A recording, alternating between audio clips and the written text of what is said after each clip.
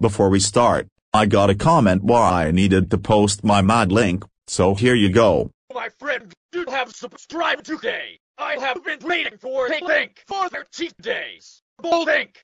You said it's enough. It was like it's close on the end of January. It has been 30 January. Bold link. You're a good liker.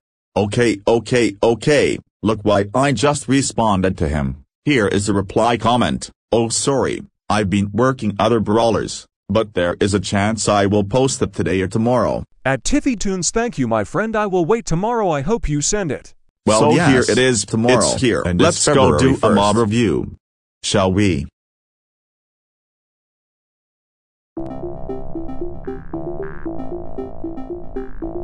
Alright, so this mod contains 7 brawlers, 6 weapons for brawlers, except for Rosa, and 3 item stuffs. This can be only to Colt and Chester. Just one vote goes to Buster. And yeah, so let's talk next brawler name. Let's go start. Shelly, Colt, Rosa, BB, Chester, Buster, and Mandy. So that's it. However, I needed to work on other brawlers like Janet and Sam. At this point, here is the layers skins of them.